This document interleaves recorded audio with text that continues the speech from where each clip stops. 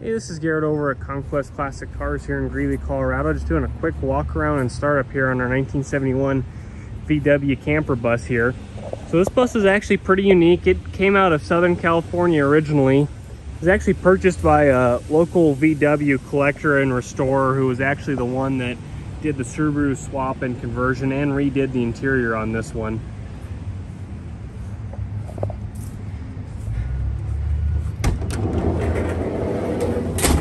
As you can see back here, it's absolutely beautiful.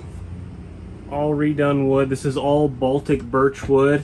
It's all been sealed 4 times, and then the top was coated with a nice clear epoxy to give it a nice durable shine and finish there. Floors were all sealed, sound deadened, and then vinyl applied down here.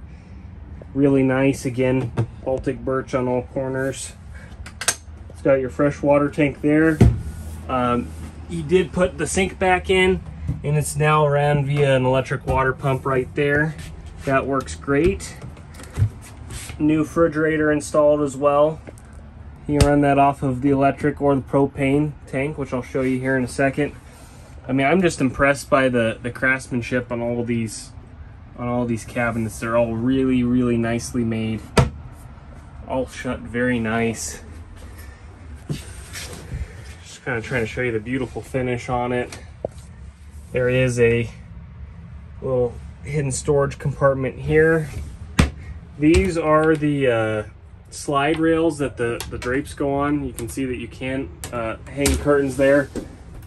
I do have those stored up here. One of these folders here, I got a bunch of curtains that can be hung up on all these windows if you'd wish. Kind of got a vintage 1970s kind of portable porta potty there. Some coasters and TV dinner trays and some silverware. Some beautiful cabinetry. It's about 6 foot tall in here. You can stand up and walk around pretty easily. I'm right at 6 foot and I can stand up in here no problem. Of course, you got your windows here. Look out. Up here I have a tent that you can see in our photo gallery that's pictured, set up on the outside. Got a freshwater hose with a filter, bunch of miscellaneous little spare parts and things you might need. A privacy screen there for the front window. Just a bunch of good little stuff with it. Passenger side seat is a swivel chair, which is nice. Gives you a little adjustability there. Of course, this has been all reupholstered and folds down into a full bed. There are the tent poles for the full tent that goes with it. Well, one other thing I wanted to point out here is this is your gauge for your battery level and your solar panel control unit. So this bus does have solar panels up top. Let's see if you can see them up there. Those are wired in back here.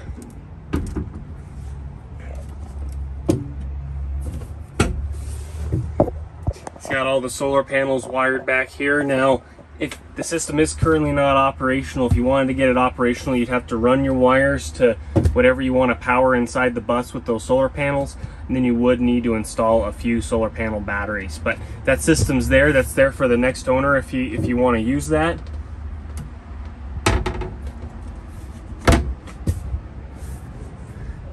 Back of the bus here.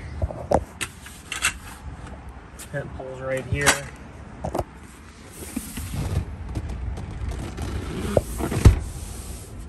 Little sleep 2 here. Now here's that 2.5 liter Subaru engine that's been swapped in. As you can see, it fits really nicely in here. I thought it was a really nice job that he did. I do have an app that you can actually sync on your phone called Dash Command that you can pull up all the figures and specs for this motor while it's running. It'll give you the engine temperature, RPMs, timing, all that stuff, which is really cool that you can look at that stuff in real time.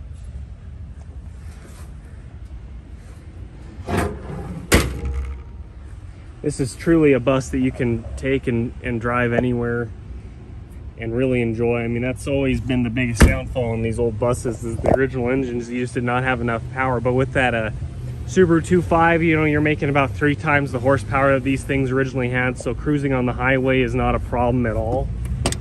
This has been fitted with a rebuilt 4-speed manual. It is a Volkswagen 4-speed, but it's been redone by Rancho Transmissions out of California, and they have re-geared this transmission, I think, with a longer 3rd and 4th gear in order to be able to drive on the highway and really utilize that power that you get with that Subaru engine. So again, up front here is actually absolutely beautiful. I love this wood trimmed wheel here with the Wolfsburg castle in the center. Kind of this Porsche-esque style tachometer that's mounted up there on the dash. Did put in a actual temperature gauge for a little bit better readings. Speedometer and odometer there, and of course your fuel tank and idiot lights there. Transmission shift's great. We'll show you that here in a second when we drive down the road. Interior has been reupholstered up here. Looks like original headliner up front. There's a little tear back there, but overall in nice shape. And the dash looks good, and you can see the wiring and everything was a clean install. Nothing crazy. Everything on this bus has been done to a nice standard. Everything shuts nice. Paint job has not been redone in some time, so it's definitely driver quality. You can see there's little nicks and scratches on it. There's a little bit of rust starting to form and bubble in front of this tire here, so there's a couple little miscellaneous bubbles here and there. As you can see though, underneath, the bus is actually really solid. I don't see any rot through on the bottom of this at all. There's your radiator. As you can see, it's kind of protected by this steel tubing shroud, and it's got a mesh metal cover on there to protect it over bumps and stuff. I've not had any problems with this bus bottoming out or anything like that. You know, I would just recommend, as long as you're not doing any serious off-roading in this thing, you should be completely fine there. You can see the rebuilt transmission and axles. Of course, engine's been completely gone through. They pulled that engine apart, rebuilt the cylinder heads on it, new gaskets, new timing change. It had 130,000 miles when they put it in there. It'll last many more. Windshield looks good up front. It's got new Falcon rubber on all 4 corners along with the spare there.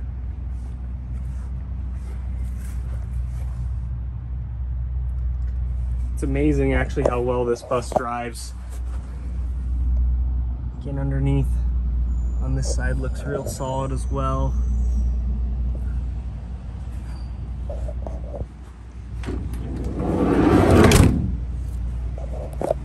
Door shuts nice. This side has only just a few little rust bubbles there. A couple more in the back. But that's about the extent of the rust on this vehicle. It's very solid, especially for one of these old camper buses. All the seals actually still look good. They're still supple. They're not all dry rotted or nasty like you sometimes see.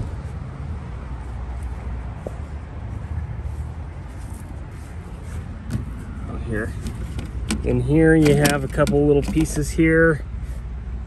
Your controls, you can run your refrigerator there either off electricity or your propane, which is all right there. In this other compartment is your propane tank itself. Really easy to work on, and well,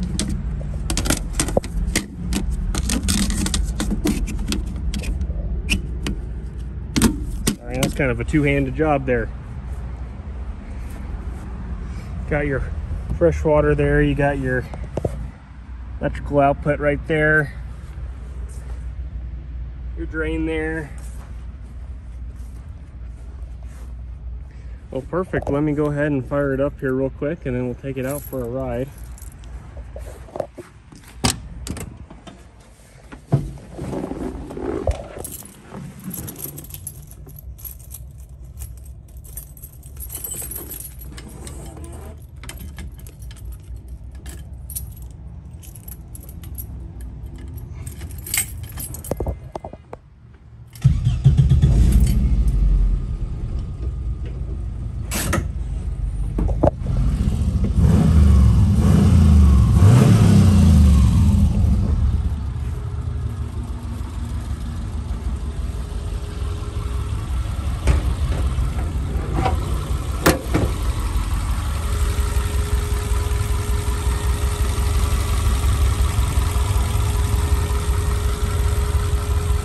Fires right up, sounds good, no smoke, stays nice and cool. Honestly, after driving one of these Westfalias, I would not own one without that Subaru conversion. It just makes it such a more drivable and usable vehicle, especially if you want to take it camping and take it long distances. So without further ado, we'll go ahead and take it out for a test drive and see how it rides down the road.